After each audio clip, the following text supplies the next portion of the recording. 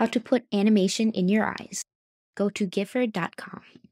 Search for art animation. I like this one, so I'm going to download the GIF. Go to easygif.com/split. Upload the GIF that you have just chosen.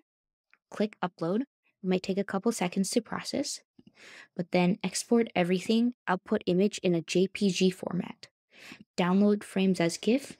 So if you click on the folder here, you can see all of the GIF images are now in frames. Open Effect House.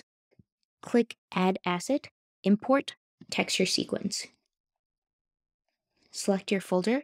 Now it is crucial that you order it from 00 and end with 19 and not vice versa. If you just drag it like this, your frames will play backwards. So you have to make sure that you are dragging from the 0. And now that you have the texture here, under Face Effects, go to Eye Color, Add Component, click Animation Sequence, click your texture, and nothing would appear. That's because the texture binding is set to none. Go here and change to either Input Texture or Base Texture. You can play with different textures.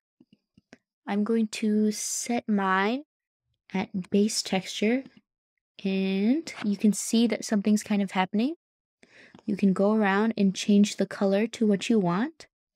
I'm going to raise the opacity to 1 so you can really see it. And now it's inside my head. Change around with the blend mode to find what you like. I like this one. Thank you for watching my tutorial. I hope you have a wonderful, wonderful day. Bye!